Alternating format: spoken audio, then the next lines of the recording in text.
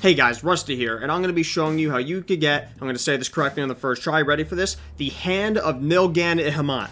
Nailed it. Anyways, this is the second of 4 hand mounts that the jailer does use to fist himself with, and overall there are some tricky spots. There's a lot of elite mob areas you have to go in, so some areas you will want some groups, a group of 2 or 3 people to do, but overall this is more of a this will take a while to get than actual difficulty. So, with that being said, let's actually see how you get this mount. So before we actually get into how you get the 5 rings required for the mount, we do have to talk about the rift phase in Korthia and the Maw, and you enter these through rifts, shocking, in Korthia. There are set spawn locations on the map. I will, of course, when it becomes important, show you the one that I use, but essentially you're going to need the rift keys, which you get from Tier 4 Archivist Codex. That's going to be your main source of them. However, if you're like me and you're not at Tier 4 yet, although I'm super close, they do have a chance to drop from rares and treasures in Korthia. So you guys, you only need 1 though, generally speaking, if you get lucky with the rare spawn. So just farm out some rares and treasures in Korthia until you get a rift key, unless you are Tier 4 with Archivist Codex, in which case you don't need to even worry about it. Once you enter a rift portal, you're essentially put in a separate phase. Now, that's all you need to know for now. That will become more important later on. Let's actually get into how you get the 5 rings to unlock the hand mount. So there are 5 rings total that you need to collect. The first one we're going to start off with is the Stone Ring, as this does require a Necrolord Assault to be up, and also a very specific quest during the Necrolord Assault to be up. And at the time of making this video, that is currently the case. So head over to Perdition Hold while the Necrolord Assault is up, and pick up the quest Waiting in the Wings. This is a follow-up quest, or lead you to a follow-up quest. It could be one of 2 quests. It can either lead you to pulling his chain or putting a plan together. It depends on the week. The quest you want is putting a plan together. If the other one is up, well, guess what? Guess you're waiting for the next Necrolord Assault. It's unfortunate, but it is what it is. Putting a plan together is required for this. So you're going to collect 4 quartered ancient rings. Now, the first, by the way, you also need the grappling hook upgrade from Venari, so you could actually use the grapple points. So if you don't have that, go buy it from Venari. Now, the first one you're going to want to loot are going to come from Maw Sworn Caches, which are on the top of the wall of Perdition Hold, so use the grapple points. Now, keep looting them until you get a defense map. That will give you a quest for another quartered ancient ring. More on that in a second. The first quartered ancient ring you're going to want to get will come from a very specific Maw Sworn Cache. It is guaranteed. I will, of course, show you which one it is on the map. You're going to grapple up to the wall, loot that Maw Sworn Cache, and you'll get your first quartered ancient ring. Now, this is going to cause 2 things to happen. The first one you want to keep an eye out for is this will cause Maw Mad constructs to spawn. Essentially, it's an NPC that'll spawn. They'll start yelling. Basically, there'll be a dialogue. They're saying, "Stay away, nasty Maw Walker." I think they also yell your name. Essentially, there are neutral mobs that will just start running away. So just keep an eye out for your dot in your chat box for when the Maw Mad constructs. That's the name of the mob. Once you see it spawn, /target it. You can make a /target macro, hunt it down, kill it, and you'll get the ring. If it does despawn, don't worry, it will spawn again a few minutes later. Now, the other one you're going to want is going to, essentially, it's just a random spawn on the ground in Perdition Hold, the 3rd quartered ancient ring. I definitely recommend grabbing a trained grommet carrier from the Archivist Codex. Essentially, you use it, spawns one of those grommet things. It'll actually sniff out the treasure for you. It's not required, but it will make it much easier. Essentially, guys, just run around Perdition Hold with the grommet until it eventually tells you, "Hey, follow me, I found something." And then you will find your 3rd quartered ancient ring. Now, for the final quartered ancient ring, the green item, definitely complete the quest putting a plan together, and also accept the quest from the defense map that you looted from one of the Maw Sworn Caches. Now, complete that quest with the robot. Essentially, you're going to be jumping on the walls with the robot, right? Destroying all the pylons, hence why you need that quest to be up. And once you do, you'll get your 4th quartered ancient ring.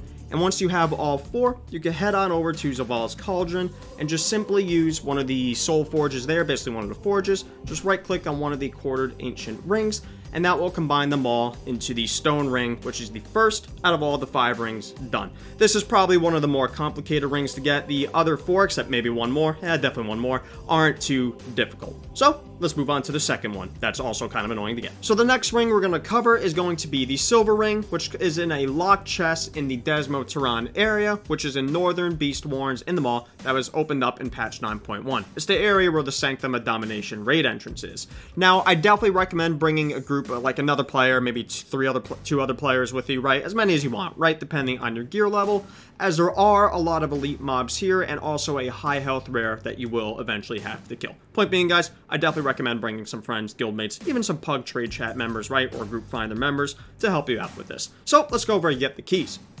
Now, the first seal breaker key you want to keep an eye out for has a low chance to drop from Maldraxxi defectors in the area. That's it. Essentially, to get this, you're going to want to keep killing Maldraxxi defectors until it drops. Simple enough. The second key is kind of annoying. By kind of annoying, I mean very annoying. This comes from Helligard supply caches. It's simple, right? Just find the chest. It'll mark it on the map. Nope. These have a chance to spawn almost anywhere in the Desmo-Tehran area, and they are not marked on your map, guys. So what I recommend doing, guys, simply just keep riding around. If you have a tank spec, definitely go tank spec so you don't get dazed. Keep riding around until you again find they're called Helligard supply caches. It does have a guaranteed drop to come from them though. Unfortunately, they don't mark on the map, so you just have to keep your eyes open for the chest. It's annoying. I think at the very least, Blizzard should have marked them on your map. But that's how you get the second key. The third key comes from a rare spawn called, I don't know how you say this, Yelva?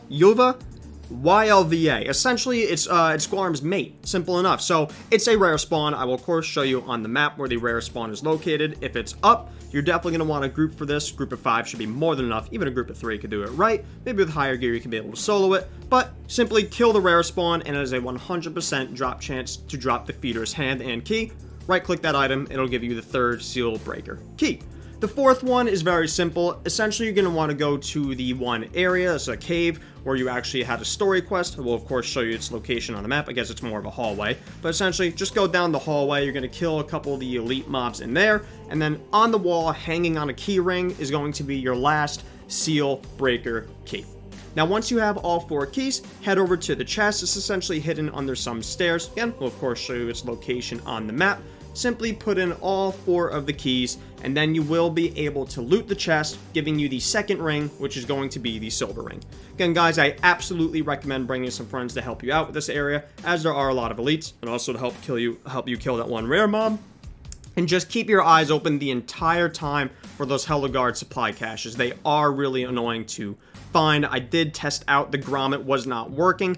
However, that was when the patch just released. It could have been a bug. Maybe the grommet works now, similar to how it did with the stone ring. Let me know in the comments down below. Let's move on to the next ring. So the third ring is going to be the Signet Ring, and this is a 100% drop chance from Exos Herald of Domination, which is a rare spawn.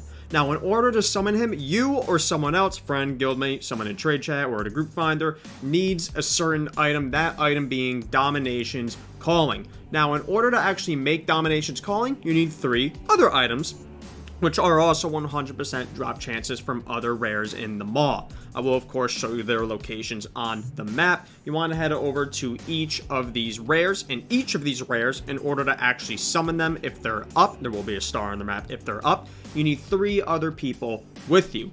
Each person is going to stand on one of the little summoning pedestals, click the extra action button, and this will spawn in the rare. So I'll just make a group in the group finder. Now that there's actually a mount locked behind these, I'm sure you'll get plenty of people doing this. If not, ask a guildmate. By the way, if you're not playing in a guild, join a guild. It makes your WoW experience so much better. Ask a couple friends, or otherwise just make your own group in the group finder.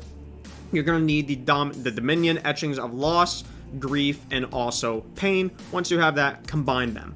Then once you do that, you'll get your Domination's Calling and head over to Under the Altar of Domination in Perdition's Hold. I will, of course, show you its location on the map as usual. And basically, you'll want to head into that little room, use your Domination's Calling, and what this will do, it'll spawn a portal up to the Altar of Domination. However, it also spawns the rare, which is why you, or again, someone else, doesn't have to be just you, is required to have the item. It will spawn the rare, as in patch 9.05, they did add grapple points to the area, but you can't just grapple up there, you actually need the item to spawn the rare. Anyways, once you do that, simply kill him off, and you will get the Signet ring. Let's move on to the fourth ring, which is super easy to get. So the fourth ring, and by far the easiest, is going to be the gold band, which requires basically a lot of climbing. So demon hunters, you'll have an easy time, but don't worry, it's obviously possible to do it even though you're not a demon hunter. So first things first, you do need the grapple item, which again, definitely mentioned when you did the first ring, the stone ring. So make sure you buy that from Venari if you don't.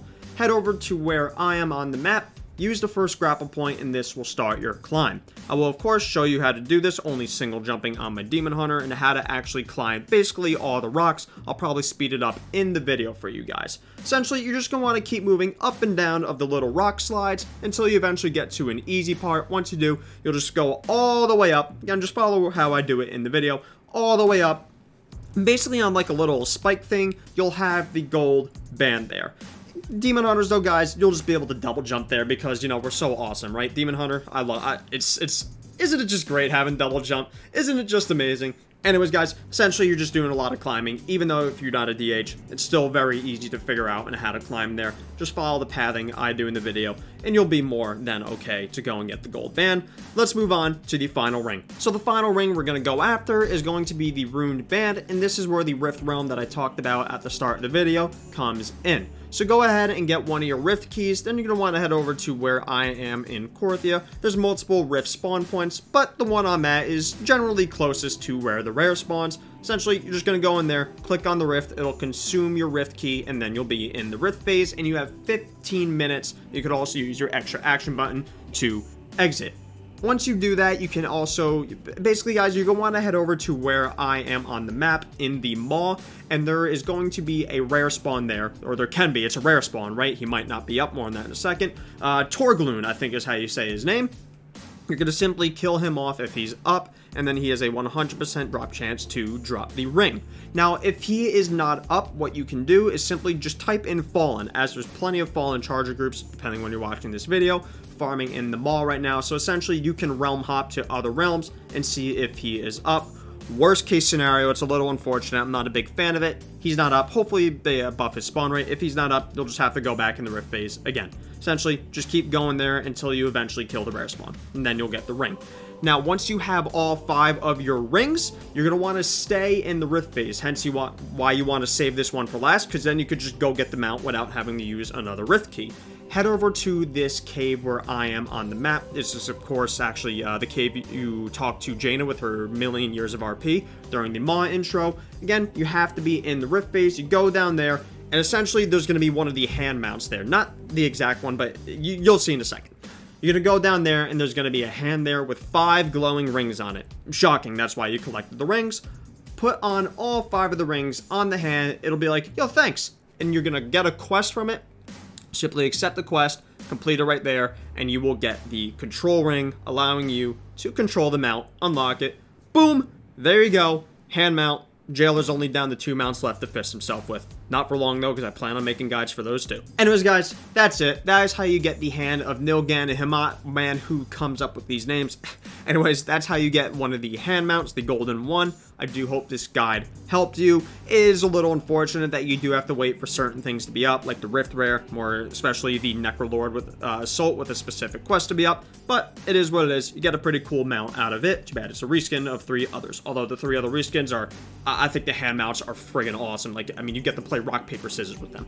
Anyways, if you have a question, guys, feel free to leave a comment down below. Don't always get to all of them, but I always try my best to answer as many comments as possible. Like the video if it helped you out. Sub to the channel if you'd like the content and you're not already. And remember, Halo 3 is the best Halo, and that's a fact, and nothing can change that, except maybe Halo Infinite, but we'll have to wait and see. Until next time, guys, bye-bye.